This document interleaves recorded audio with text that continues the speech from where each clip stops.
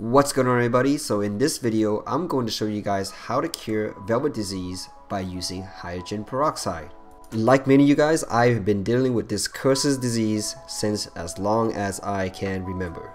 Velvet has been such a frustrating disease for me to treat, mostly because of how infectious it is and how long it takes to freaking get rid of this damn thing. But fear not, my friends, because the cure I have found has been hiding underneath our medicine cabinet this whole damn time. First, let's do a quick talk about velvet life cycle. Velvet disease, also known as piscinoodinium pillulare. Am I saying it correctly?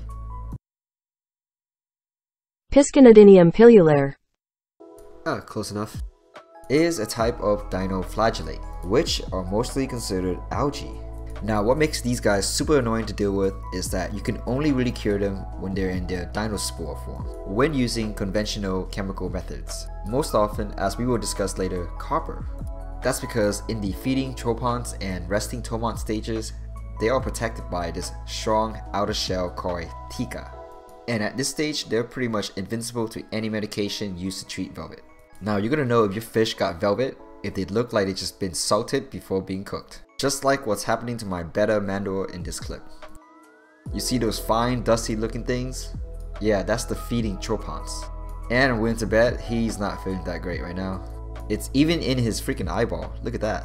Now, the most dangerous part is when the tropons heavily infect the gills. That's why a lot of times when the fish are really sick, you kind of see them hanging out on the surface. They are literally being suffocated by the parasites. Now, the most common conventional method to treat velvet is to use copper sulfate in combination with higher temperature. And it works because copper sulfate at the correct dose is toxic to dinospores, and the increase in temperature allows for the speed up of the life cycle of the parasites, so that the fish can be free of the disease more quickly. But there's a couple problems when using this method. And the first one is dosing copper can be very difficult to get right. That's because for copper sulfate to work properly, it needs to be at least 2.0 to 2.5 parts per million.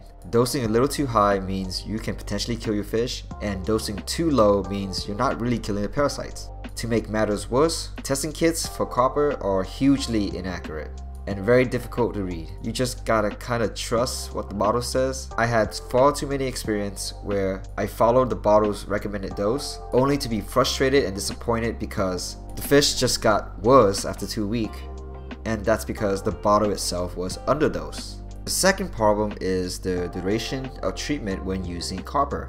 You see, when the parasite is in your aquarium, they're in various life stages. That means you got a bunch of tomonts hiding away on the gravel of your aquarium, reproducing and staying dormant for like 4 to 14 days. That means for you to completely eradicate the disease, you need to treat your fish with copper for 30 days minimum. And lastly, the parasite must be exposed to the copper for a specific amount of time. I actually don't know what that time is. Exposure time is why sometimes in heavily stocked tank, you never seem to get rid of velvet.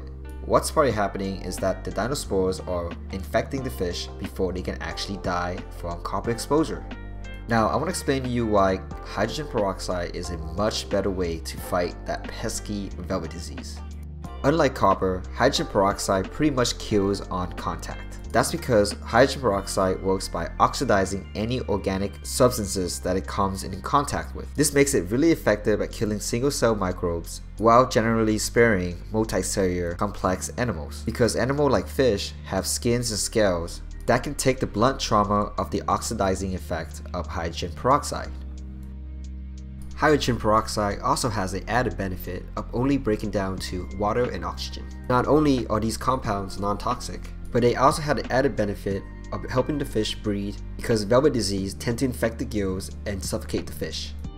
But be warned, if dosed improperly, it can quickly kill your fish. I find that an effective dose is very dependent on the type of fish you are trying to treat. Larger scaly fish such as unimaculatas and antutas tend to fare much better than smaller fish such as awimarginata and chinoids. Oddly enough, I find that splendid, cocinas, and some of the larger gouramis tend to fare actually very well. Not surprisingly, some of the smaller blackwater nanofish, such as rasboras and boraras, has very low tolerance and probably need to be dosed at a lower dose over a longer period of time. Now before I get started on the method that I use to treat my fish, I want to remind everybody that this is purely experimental. I honestly don't really know the most effective dose, and this is just based on my observation and experimentation. First thing I do is I place the infected fish in a 1 gallon in bare bottom tanks with 1 gallon of clean water. You want to make sure that the tanks are very clean and free of organic materials. That's because you want the hydrogen peroxide to only oxidize the velvet itself. I also kept my pH pretty low at 5.5 because hydrogen peroxide is much more stable at lower pH. But it's also because I keep most of my fish in those pH range anyway.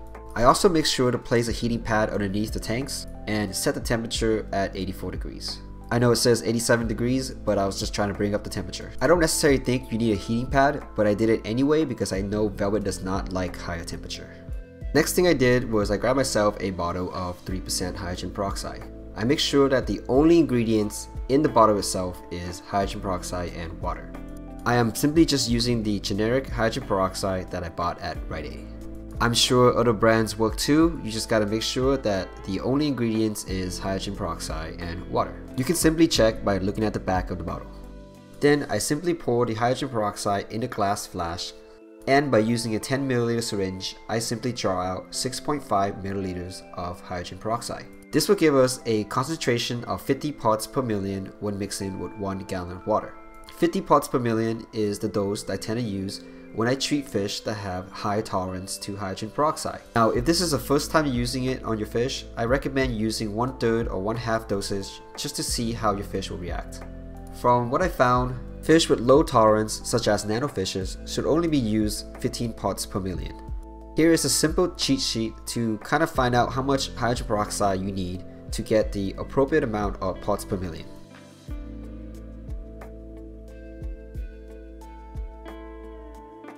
I went ahead and squirted in 6.5 milliliters of hydrogen peroxide into these individual tanks. And yes, I did squirt in 6.5 milliliters of hydrogen peroxide in the cocinas.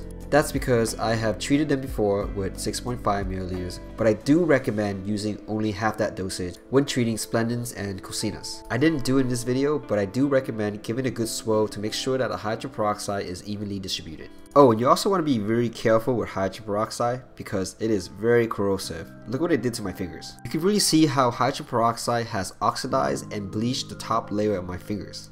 Amazing, isn't it? Now I want to show you a video of the before and after of the 3 different types of fish after 48 hours.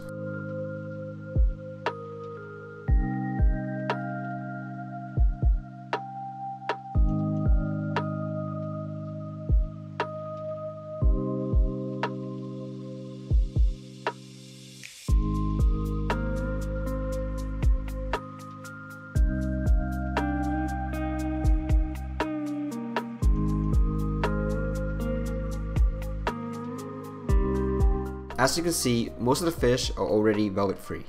The only exception is the betta minors, in which case I will have to dose it again at 25 or 15 parts per million. In fact, you actually kind of want to monitor these fish for at least a week and redose if necessary every 48 hours. Do this until you're comfortable that your fish is disease free. I want to end this video by giving credit to the saltwater folks. Those guys have been dealing with their own version of velvet disease, and the use of hydrogen peroxide to treat the disease was really their idea. It just goes to show you how much we can learn if we open our minds and take in unconventional ideas. If you guys have any questions, please leave it on the comments below.